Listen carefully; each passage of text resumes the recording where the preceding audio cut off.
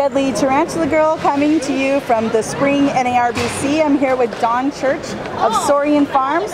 So Dawn, tell us, obviously everyone knows what we're going to be talking about. Tell us about your history with monitors. Well, I've always been fascinated with them ever since I was a kid, but really didn't start working with them until about 10 years ago. And I had a particular fondness for Australian monitors, and especially lace monitors. So what's your favorite thing about the lace monitor? Wow, I mean, I've always been really drawn to the patterns, especially of the Belli Phase, and also their behavior in the wild, their arboreal nature, their very unique biology. The females nest in termite mounds that they guard and defend. So it's and the eggs incubate for 8 months or more. So fascinating biology, and the female will guard that nest site during that time. Yes. Tell us, so you started keeping 10 years ago or breeding? Yeah, breeding about well, now it's been probably keeping more like 12 years, and breeding the lace beginning in, what was that, 2014, Sam? Yeah, I think 2014 we began breeding the lace. Yeah. Wow. So tell me how you got into this lace breeding project. Well, it was a few people early in the 2010s began importing some from Europe. And I was one of those people, and through a lot of mistakes, we finally had some success and kind of been building on it from there. Yeah. Awesome. So this was your first NARBC, I heard. It is, How was it? It was wonderful. Just a lot of excitement, a lot of people interested in these animals, and the only problem was I haven't been able to get around and see everyone else's. I know, it's a blessing and a curse when you're that busy. Yeah, exactly. Dawn here has promised to go to the October NARBC.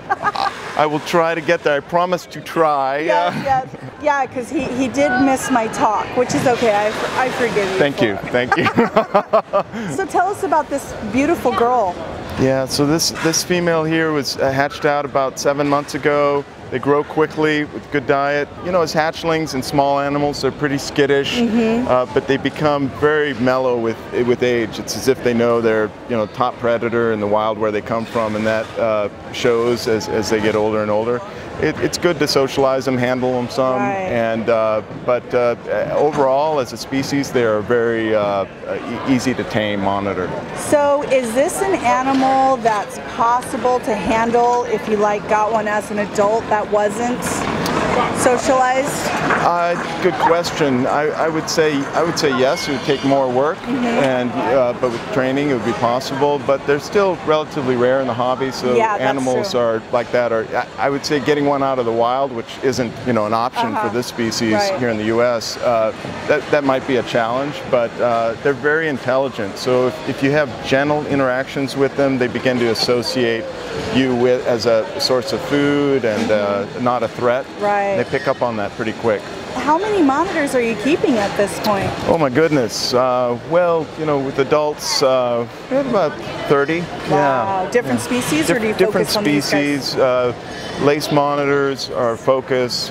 Spencer's monitors, another Australian species, and then some of the dwarf monitors, Pilbara rock monitors, King's rock monitors. Nice. Well, thank you so much for sharing this beautiful girl with me today. She's just absolutely stunning. One of my favorite animals that I've seen at the show this weekend. Oh, thank you. It's been my pleasure. She's incredible. So, I'm going to have to get some of these from you at some point. That'd be great. She is just perfect. Wow. Amazing. Well, how can people find you? You can find us on our website, saurianfarms.com, or our Facebook page, saurianfarms.com. Excuse me, however you look for that on Facebook, Saurian Farms. And it's drop us a line. I'm happy to be in touch. Awesome. Thank you so much, Dawn. And what's your name? Sam. So Sam is kind of the brains behind the operation. When Dad forgets something, Sam's there to back him up. Which is pretty often, right? Awesome. Thank you guys so much. Thank you. All right. Wow.